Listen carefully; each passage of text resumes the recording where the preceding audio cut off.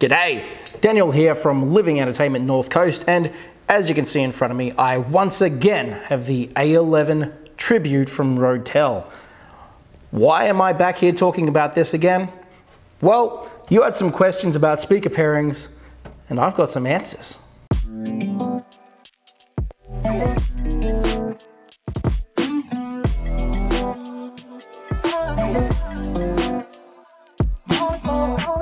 So since initially releasing that video, we've had a lot of questions in the comments section about other speaker pairings with this particular amplifier. And at the time, there were questions we couldn't answer because we didn't have the speakers in, or they just weren't speakers we actually thought of pairing with this particular amplifier. But now that people have asked us, well, I've taken the time to sit down and have a listen. And well, I'm here to tell you about my thoughts.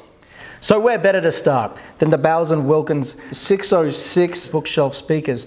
These were the most requested pairing combination. And to be fair, when we produced that video, the Bowers and Wilkins weren't actually a speaker that we had access to, but obviously now that has changed. And I can say you'll be seeing a lot more of these speakers, as well as other speakers in the Bowers and Wilkins range in the future. But that's neither here nor there. The question was, how does the Bowers and Wilkins 606 sound when paired up with the Rotel A11 Tribute? And I gotta tell you, I was damn impressed. Having heard them now myself, I can easily see why so many people were requesting that we try this combination.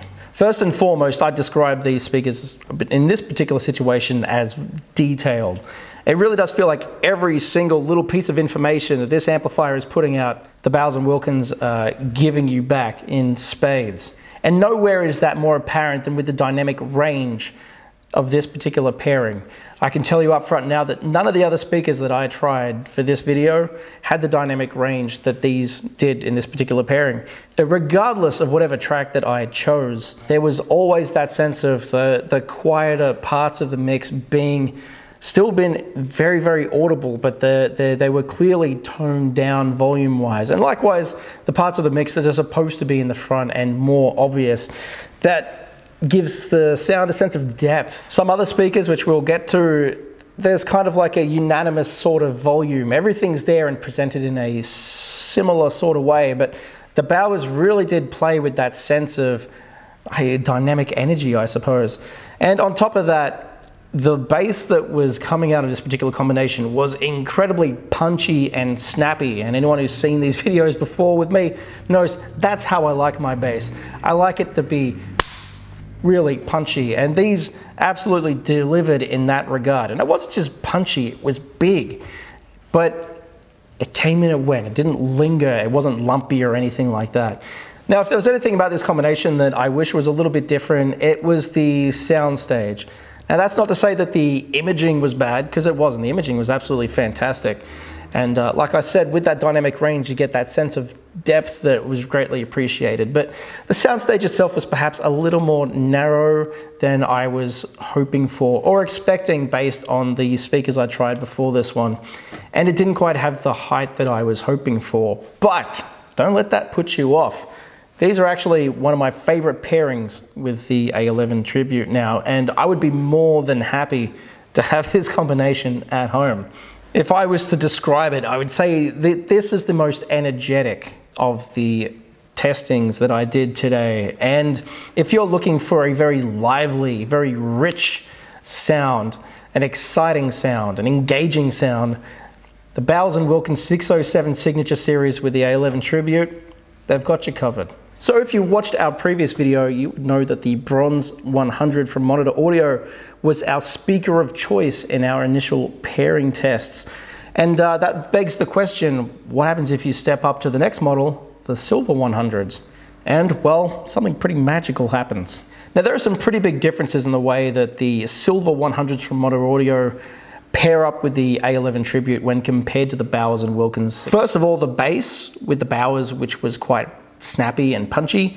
With these, it is larger than life, and it is lush, it is big, and it makes these sound a lot larger than they actually are, which was pretty cool. And likewise, that mid-range is equally lush and rich and feels incredibly wide.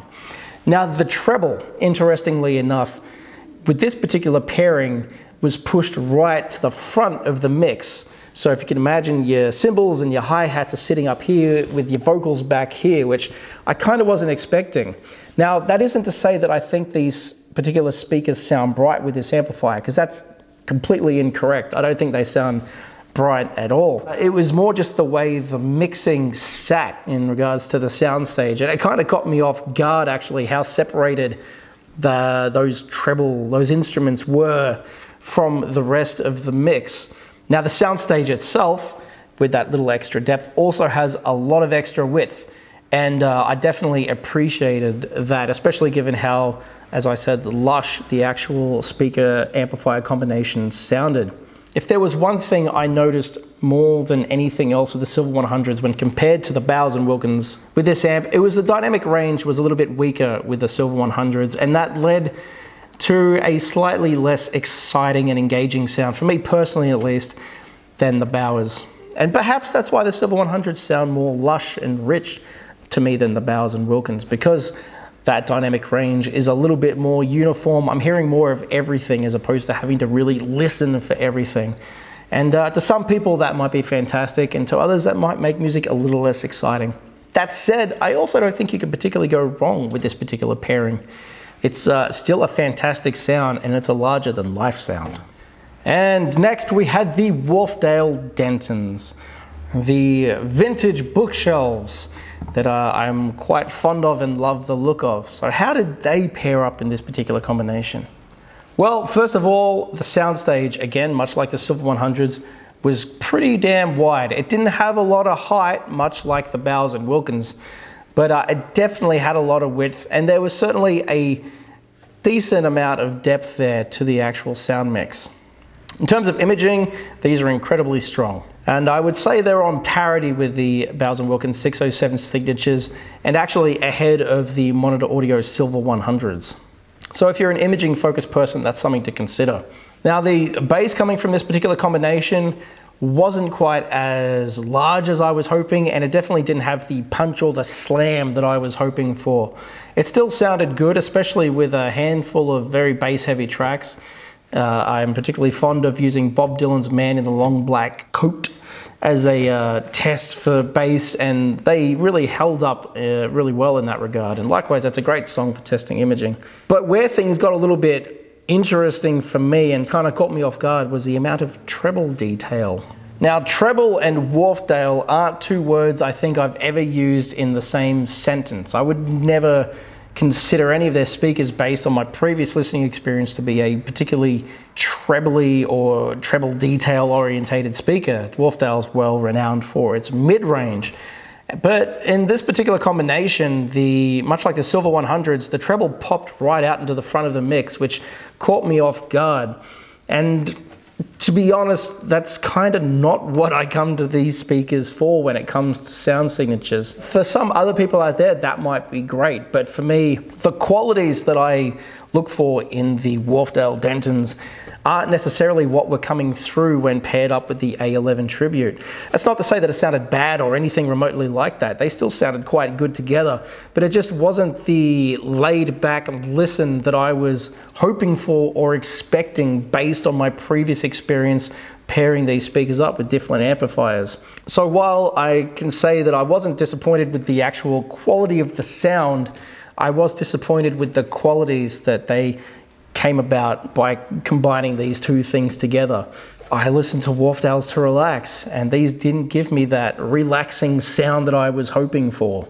But it's not all doom and gloom. I still had one more Wharfedale speaker to test, the wild card.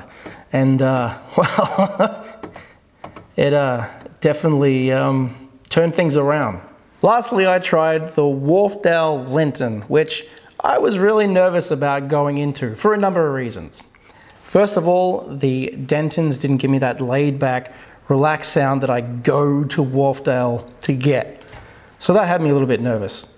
Second of all, this is a pretty entry-level amplifier. These speakers cost more than double, on the way to triple what this amplifier does. So that made me a little bit nervous. And lastly, there's the power.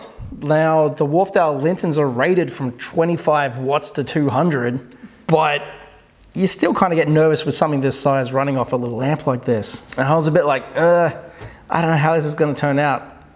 And it sounded awesome. So let me tell you a little bit about my Linton experience. First of all, the soundstage, as you would expect, this is a much bigger speaker, and unlike the other speakers we tested, this is a 3-way design, not a 2-way. This soundstage was huge. Not only did I get that width that I was looking for, but I got the height. And that's something that I've always loved about the Lintons, no matter what we've put them on.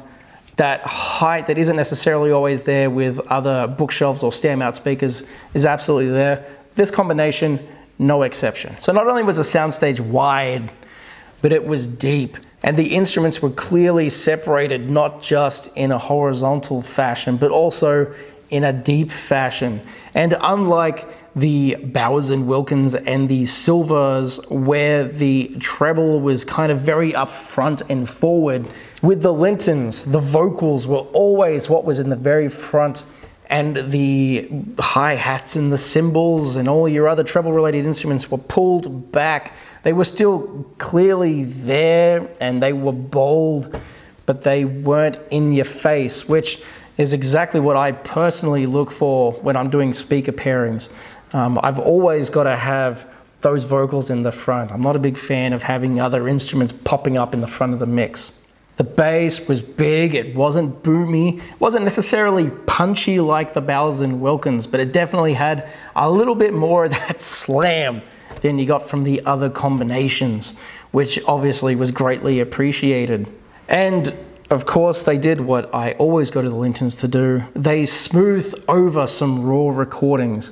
Now, I didn't bring this up with the other speakers, but there was one song I tested that I didn't like basically on any of them. That was Toxicity by System of a Down. And I picked that song specifically because there is a section with some horribly compressed sounding cymbals. They sound dreadful. I don't know the story behind it, but you know, not a fan. And regardless of if I was using the Bowers and Wilkins or the Monitor Audio Silvers or the Dentons, that kind of harshness was still there. But the Lintons not just pulled that back, but they smoothed that over, which is a quality they bring to pretty much everything they're plugged into. And I'm glad to see that even running on something like the Rotel A11 Tribute, they still did that, no issues at all. So the thing about the Lintons is, I don't know how much of this positivity is due to the A11 Tribute and how much is due to the Lintons. Obviously, they're both bringing qualities together that have given me this experience, but I don't know if this means that the Lintons will just run and sound good on anything, or if the A11 Tribute is just punching well above its weight and in not only price point, but also power and capability. So, interesting mix, an exciting mix. Well, technically, I guess it's a laid-back mix. But either way, I thoroughly enjoyed my time with this combination, which, as I said, was the one I was most nervous about going into, and that's why I considered it the wild card. I honestly didn't expect these two to sound as good paired together as they did. And so that really begs the question, after trying these 4 speakers, which ones are my favorites and what do I recommend based on this experience? I've had a great time listening to all of these speakers. And yeah, I don't think it's a question of which one of these speakers pairs best with this particular amplifier. I think it comes down to what sort of music do you listen to and how do you like to listen to it.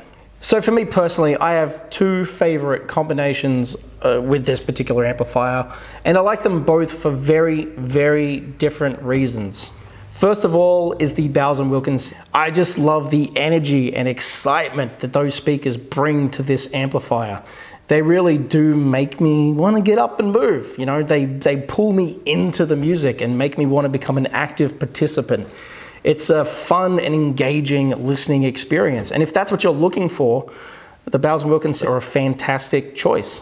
The Wharfedale Lintons, on the other hand, it's just a lush, rich, relaxing sound, which is honestly what the Lintons bring to almost everything they're plugged into. If you're not looking to get up and boogie, but you'd rather sit back on the couch, close your eyes and let the music wash over you, the Lintons do a fantastic job of that, especially given their massive soundstage, the height of the soundstage again, and you know, you could just let the music wash over you.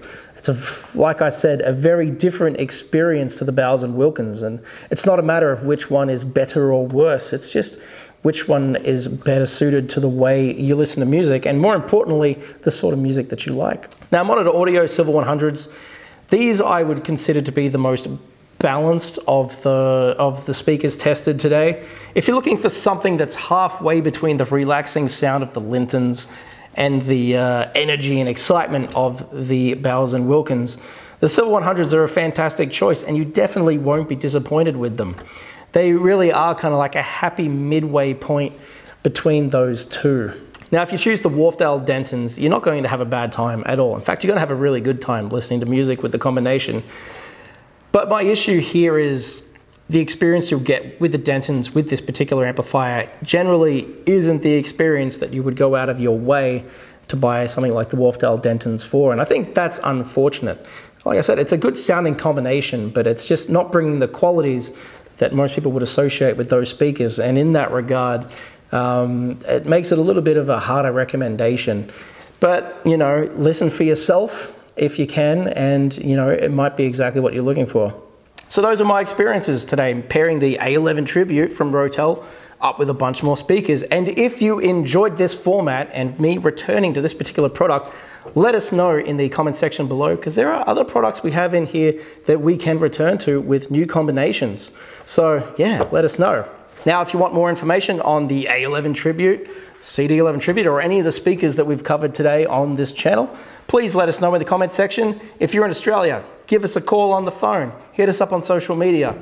We're here to help you guys. Or hey, you can even come in and listen for yourselves, eh? That's always an option. So thank you for watching. If you've enjoyed this video, hit the like button and hit subscribe, and we'll see you next time.